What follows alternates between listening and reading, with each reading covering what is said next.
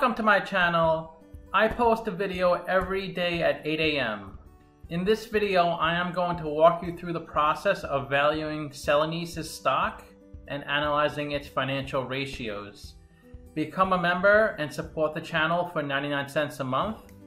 You can also get a more in-depth valuation for $9.99 or $49.99 a month. The highest level is $99 a month for a private Zoom session to discuss financial statements, and you could ask any questions. See the link in the top of the description. Celanese is a Fortune 500 global technology and specialty materials company headquartered in Irving, Texas.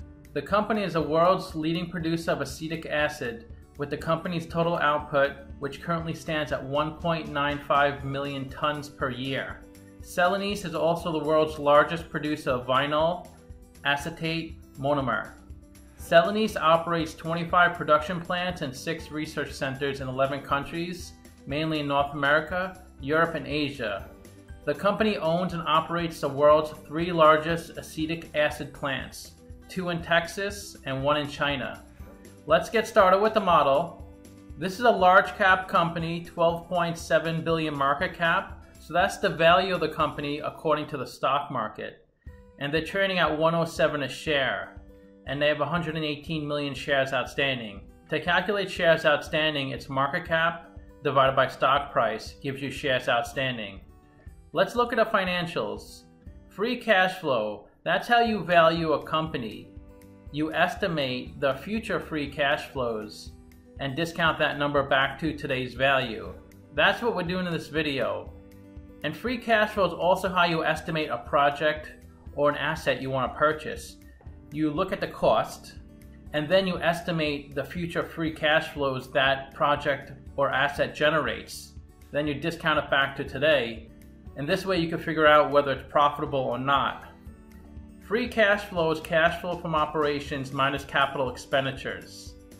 So if a company has positive free cash flow, they can pay down debt, pay dividends, acquire other businesses, or invest back into their business to grow it. If a company has negative free cash flow, it might not be able to do any of those things. And if a company has positive free cash flow, that means it's generating more cash than it's spending. So you usually want to invest in a company with positive, healthy free cash flow. If it's not positive, you want to look into why. You want to make sure they're using the money efficiently to grow the business and not wasting it on things that might not help the business. This company has positive and strong free cash flow each year. It goes from 600 million to 1 billion, so they have a lot of cash left over to work with. Net income is a profit and loss for the company. It's on the income statement. It's on the very bottom. It's total revenue minus total expenses. And this company also has positive and fairly consistent net income. And that's important because if you have negative net income, that means your expenses are really high and you're not operating profitably. Their revenue looks pretty good. It grows a lot from 2016 to 2018, then drops in 2019.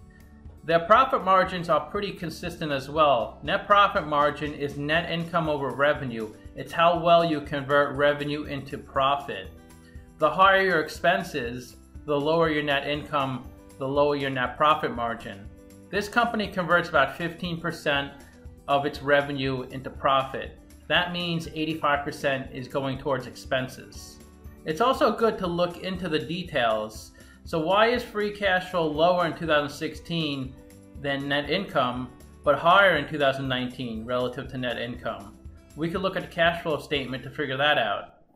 In 2019, they had net income of 858 million and free cash flow of a little over 1 billion. The way to calculate free cash flow, it starts with net income.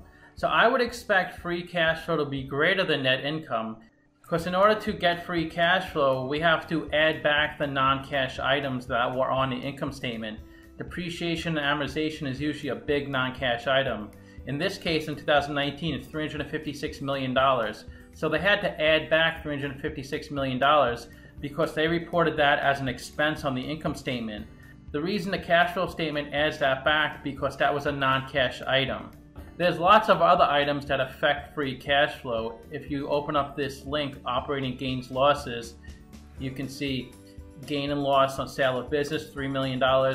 earnings losses from equity investments, negative 14 million, pension employee benefits, 87 million. So there's lots of things to look at. I just look at the really big items, especially when I'm doing a video, but if I was doing my analysis, I might dig a little deeper.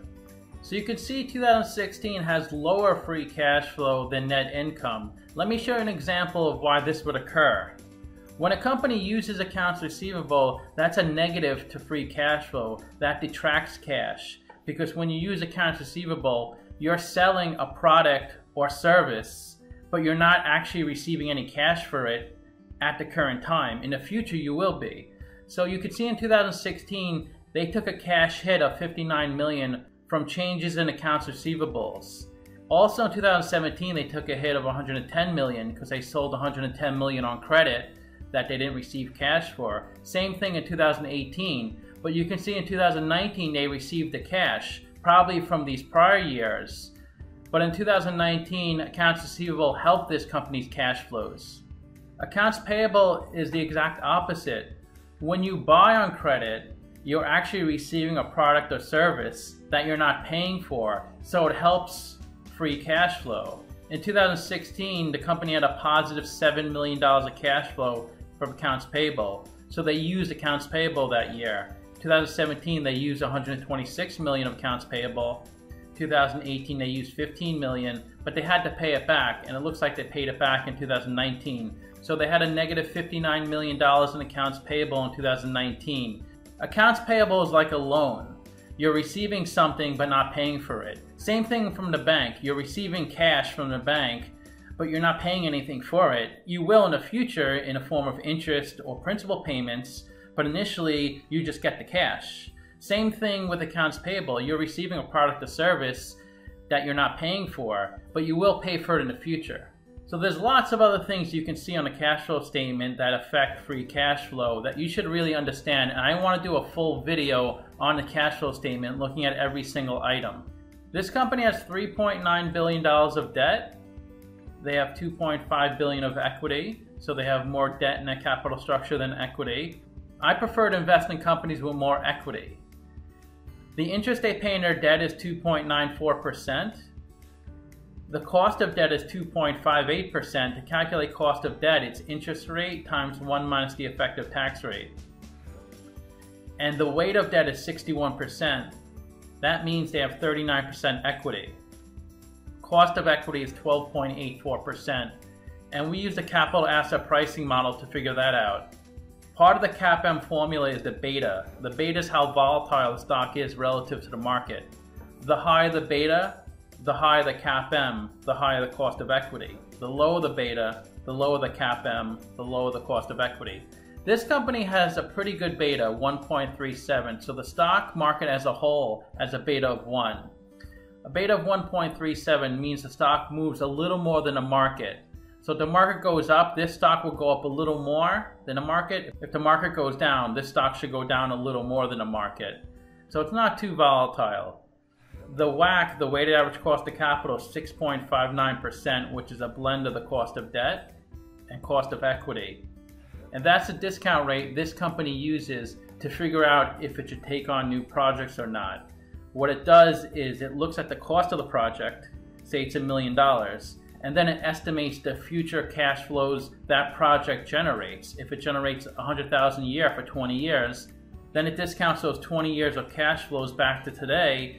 And if the future discounted cash flows is greater than $1 million, the company will probably take on the project. If it's less than $1 million, the company would not take on a project. You generally want to take on projects that add value to the company. So the WACC is the discount rate we're going to apply to the future cash flows for the model. We estimated 4 years of future free cash flows. We also estimate a terminal value, which is all cash flows past year for that $13 billion. We discounted those numbers back to today using the weighted average cost of capital.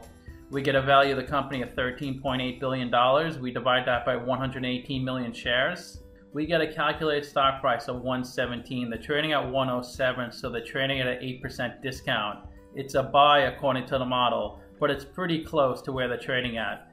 Simply Wall Street has them valued at $95. So Simply Wall Street uses the average analyst estimate to come up with their valuation. So they're also pretty close to where they're trading at, although they're in the other direction. They're saying the stock is 13.5% overvalued. I'm saying it's undervalued. Let's see where the stock has been trading at the past few years. The stock was growing for about 4 years. It hit about 130 or so. Then coronavirus came and it dropped a lot. It has come up quite a bit since coronavirus, but it's still well below its all-time highs. It looks like it could be a really good value, but these are the type of companies you want to invest in. Strong, solid companies, large market caps, they have positive free cash flow, and they're going to be around for a long time. This company's been around for over 100 years. So you want to buy stocks and hold them. You can't really time the market. I don't know anybody who's made money timing the market. You could do it once or twice, but over a long term, I don't think it's possible. And you got to remember, stock price is not based off how well a company's doing. So if a company's doing poorly and not making money, the stock price can still go up if more people buy it, because the stock price is based off of supply and demand of the market. The stock market is forward-looking, so if investors feel a company is going to grow and be much stronger in the future, they'll buy the stock even if the company's not doing well. On the other hand, you might have companies doing really well financially, but no one's buying the stock and the people who own the stock are selling it, so the price keeps going down because the future of the company looks bleak. That's all investors' perceptions, but you as the investor need to figure the stuff out to find the real values or not, and that's hopefully what I'm going to do to help you. Let's look at the financial ratios.